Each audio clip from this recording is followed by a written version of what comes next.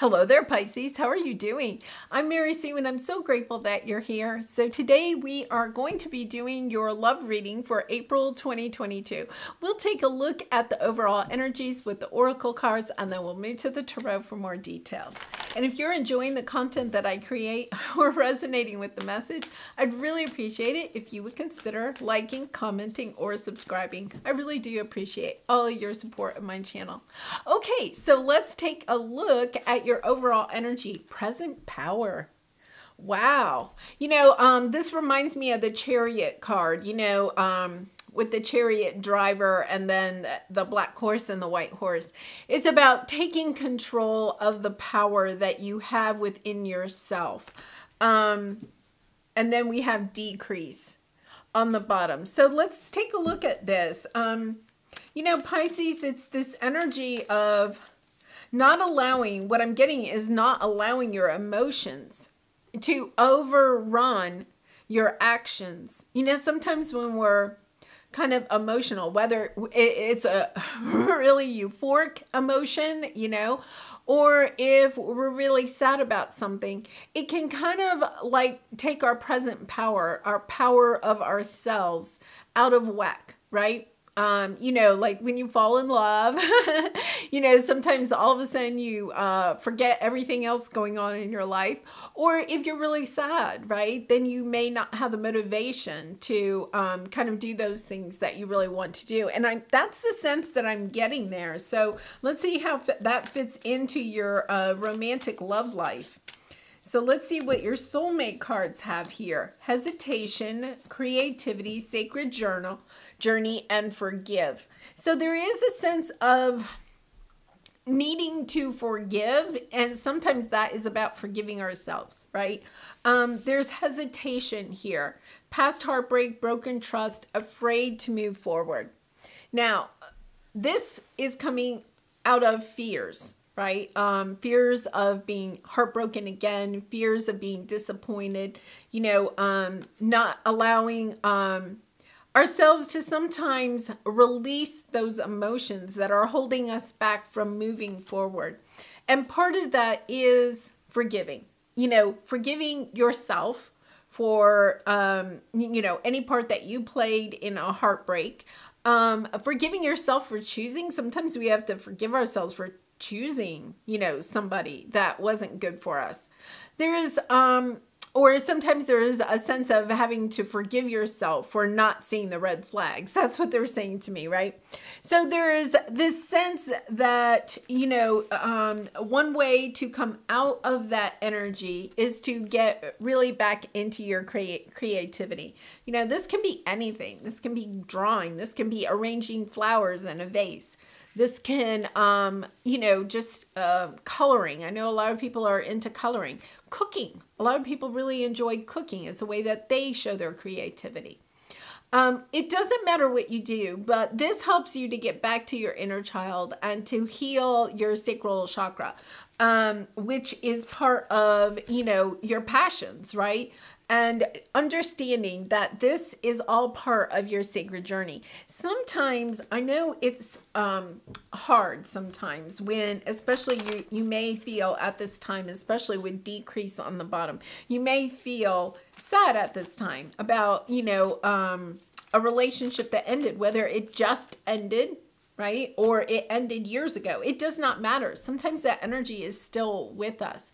It's about trying to move that energy out so that you can move forward, and allowing yourself grace and compassion as you're doing that, because that can be very difficult. So let's go to the tarot and get some more details for you, Pisces. Let's see what we have here. Your present energy, star. Yeah, you're healing. Part of healing, though, they're saying, is also wishing, okay? Wishing for what you want in the future.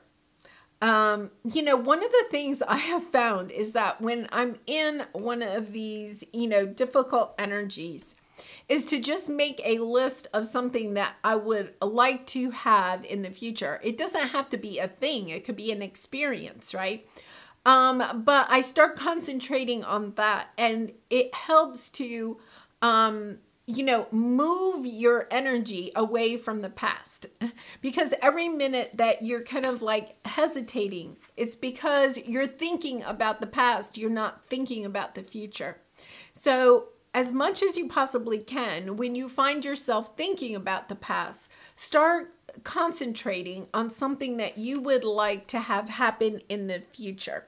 And it doesn't have to do with love. It can, but maybe there's a trip you would really like to take one day, or maybe you want to go skydiving or something. Really kind of setting your sights on how you will feel when you can have that experience, because this is all part of it. It is part of your healing, is to be looking towards the future.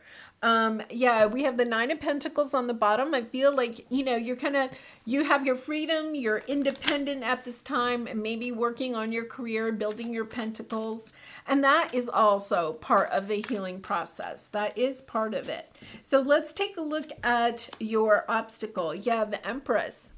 The Empress to me is kind of like, the Phoenix Rising card, getting that new fresh start in life. Understanding that you're building something for yourself in the future. Right here, this energy is kind of like, just at a standstill, not moving forward, not really moving backwards, just kind of like standing still. So one of the things is that you really you have this in your energy. You really do want to build a beautiful life for yourself. Some of you may even be wanting to have children, right? And then we have the Five of Pentacles on the bottom. This is an energy of loss, right? Of feeling like you may not be worthy of love, or, that love is just never going to be in your in your timeline. You're just kind of like, almost like, yeah, it's just never going to happen for me. And it could be because not only did you have one heartbreak, but you could have had several. The other message that I'm getting, and this won't resonate with everybody, is that for some of you, you could have lost a child. So you could have had a miscarriage, or you could have, lost a child. And that this is really kind of something that is heavy on your heart. And my heart goes out to you. If that is your case, Pisces, there's this energy of feeling like you can't move forward. Or you may have found out that you couldn't have children, something like that. So you're in this energy of, I'm getting a sense of it just doesn't matter, that perhaps, love doesn't matter. I'm not sure anything in life matters anymore. Just this, they keep drawing me back to her face, just a real sad, like, it just doesn't matter. Now, we have yes here. So I feel like this is a message that the way that you're feeling is not where you are going. Like that yes to me, the yes I'm getting here is that you are going to have love in your life. You are going to experience those things, those loving feelings that you are really wanting to experience. And sometimes what we have to do is understand that things don't come to us always in the package that we think that they're going to come in, right? When we surrender to the journey, because you have the sacred journey here, right? When we surrender to the journey and allow the divine to work for us, and that is a lot of that Empress energy, allowing the universe to work for you. That when you do that, guess what? You do the healing and you get this is also about wishing, getting your wishes granted. We have two cards here and both of them are major arcana. So I do feel like you are in this energy of, this is kind of like a major pivotal point in your life. So let's see what the advice is. The advice is the Nine of Swords, and we are going to clarify, but understanding that there's a true sense of understanding that what you are anxious about, your fears. You know, this is sleepless nights. When you are anxious about these, this is a good time to really kind of tune back in with your intuition, with spirit, to ask for guidance, to surrender your anxiety and fears to the divine, to allow, to allow the divine to do their work for you. It is taking a lot of strength, and I am going to take this. It takes the strength to overcome the anxiety and fears that you have right now. But the true message that I'm getting here is that this is part of your sacred journey, and that there is something beautiful ahead for you. It's about having hope for the future. You know, having hope for your future, having hope for your romantic love life. And for some of you, having hope to have children at some point in the future. Page of Wands, this is all about learning. All about learning. Learning about your own self. Understanding that you do have the strength to overcome the fears that, you are feeling at this time. Okay, so let's see what the outcome is here. Ten of Wands, putting down those burdens. And then the Emperor. Okay, so really interesting. I feel like you have your true soulmate out there. The message I'm getting is really clear. The Emperor, and we're not going to talk about gender here, but the Emperor, your true soulmate, is waiting for you. Here's the thing. You're not stepping into your Empress energy. When you step into your Empress energy, then you are going to come into alignment with your Emperor. Wow.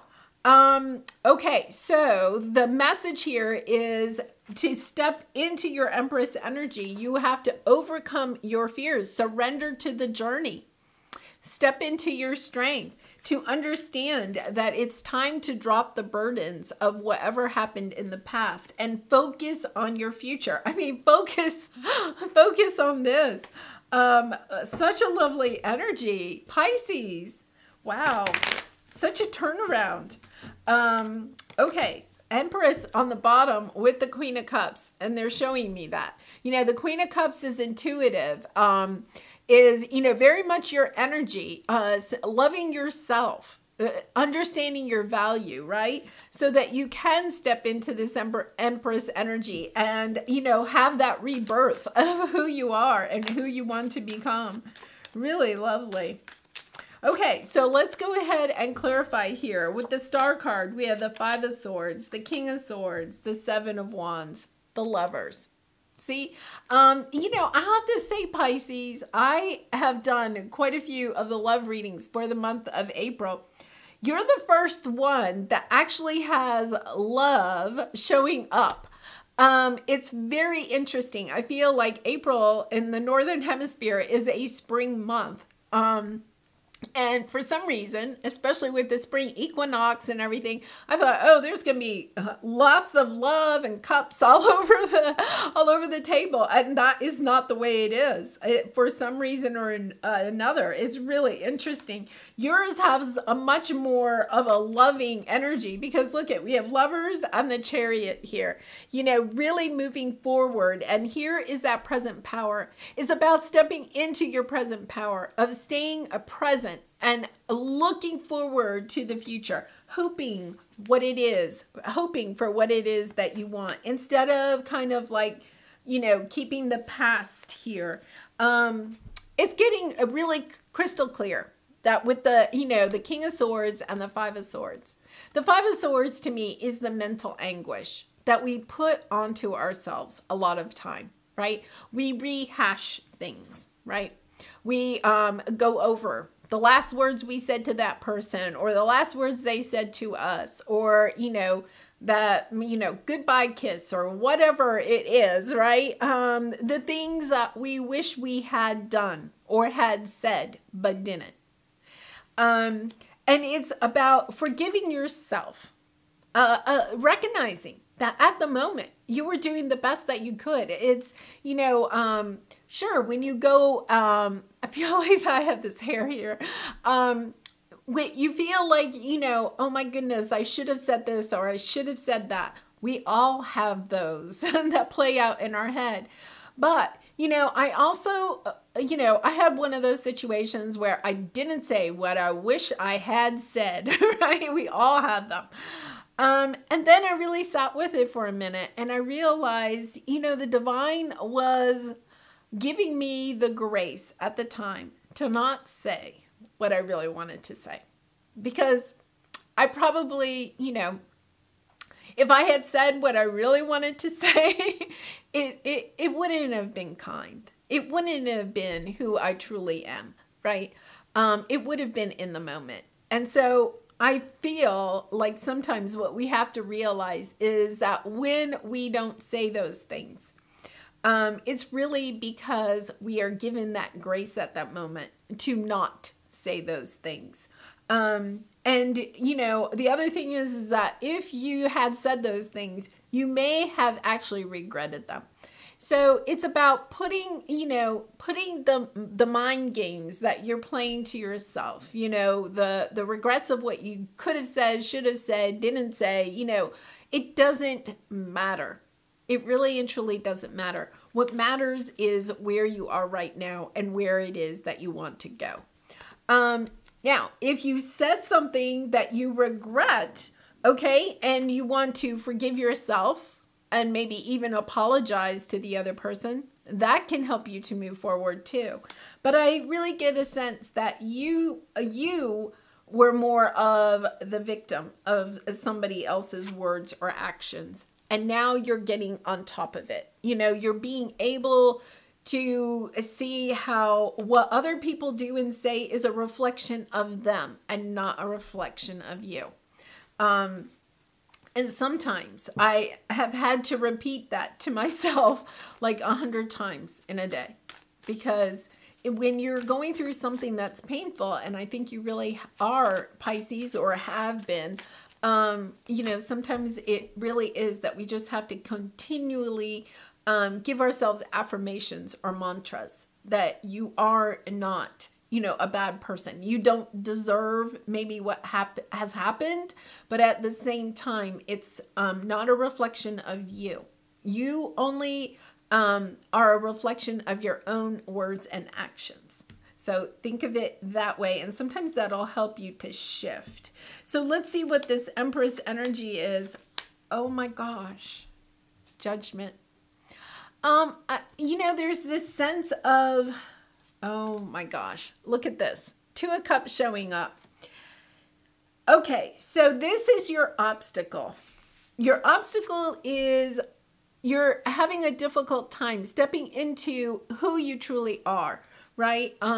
Ready to meet the soulmate, rebirthing your life, getting a fresh start on your life. I want you to know that this energy, all of this beautiful energy is in your aura. It's almost as if you have to, they're showing me like the glass slipper, like Cinderella's glass slipper. It's not about being Cinderella. It's about stepping into the shoes. Literally. Putting your feet into the shoes of the person you are and who you want to be. And I feel like part of this journey has been you feel like you're not in your own energy. You're not wearing your own shoes. And I know you're wearing your own shoes, but the shoe that you are wearing right now, as the person that you are when you're in this energy, those shoes don't fit you anymore. You're ready for new shoes, fancier shoes, right?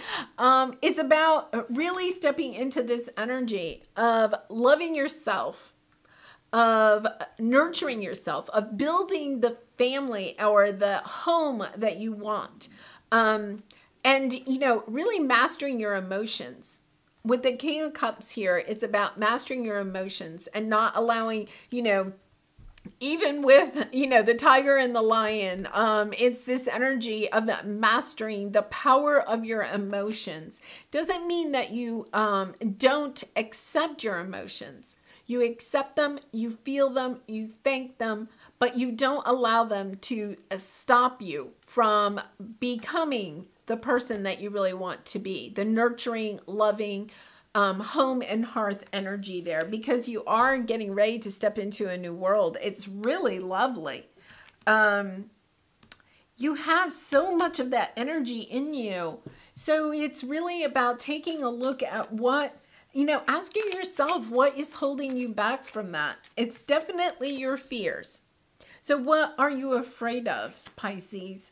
That's the one question I would ask. What are you afraid of? If your fears are that you don't have the strength to truly continue on, to finding somebody new, do you perhaps to not becoming a mother, because there is about going within and finding the truth. There's something here about finding the truth. I feel of what you are truly afraid of. When we actually recognize what our fear is, it's almost as if you're shining a light on the fear and then the fear is gone. Understanding that you have the strength to look at this. For some of you, you may still kind of be somewhat in a relationship with this person, and you're afraid to look at the truth of the relationship. So that could be part of it. And maybe, I have the tower on the bottom. Yeah, it's the epiphany.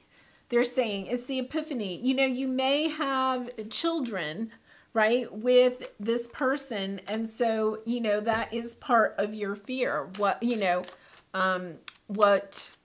If you were to divorce this person or whatever, that what would happen with the children, maybe about finances. So I want a couple more here. Yeah, there's the Chariot again. I love that Chariot. That's Cancer energy. But, it comes back to this present power. You have that energy. Cancer is very much of a family, type of energy, wanting a family, wanting that happy family. So yeah, you're learning, there is something here about learning how to have a relationship last a long time. I also feel like there's somebody, a message, with the Page of Pentacles. Pages are about messages.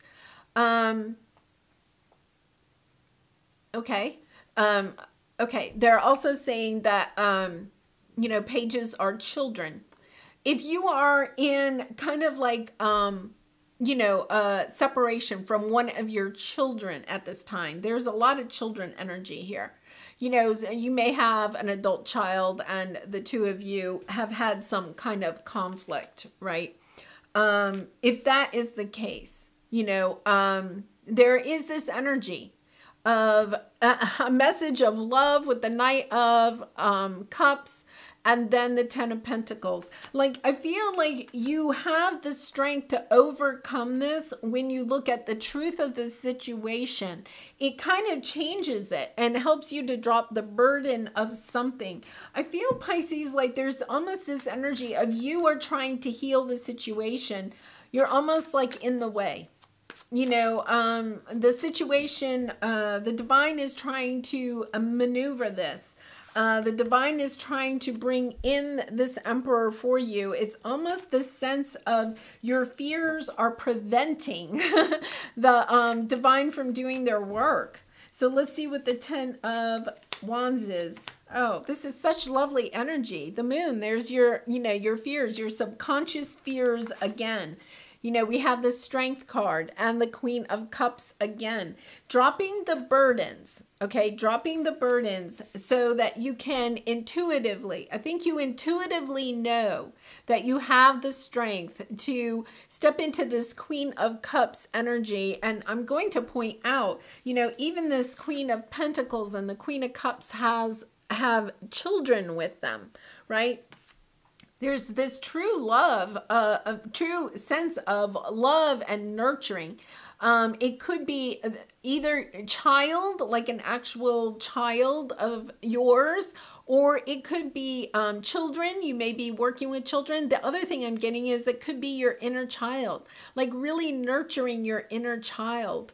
as part of this journey, and that you have the strength to do it. And by doing this, you also are bringing in this true romantic connection, a really spiritual, divine connection. The Emperor and the Empress are like, you know, the top of the heap. It's amazing. And it really is. It's on your path. So let's see what the Soul Truth card is. And Pisces, I do personal readings, so if that's something you're interested in, the link is in the description box below. So let's see what we have here. What expectations do I have that are impossible to meet? You know, that could be part of going within and looking at this truth. You know, the expectations we have are mostly delusional and impossible to meet. We then experience disappointment with ourselves or with a relationship when they are not met. It's time to dissolve your expectation and replace them with gratitude. Be grateful. You are being summoned to be more to more peace. Peace is home for our soul, and it is accompanied by trust. It comes when you surrender and focus only on what you can control. If you expect nothing and are grateful for everything, you will experience extreme fulfillment.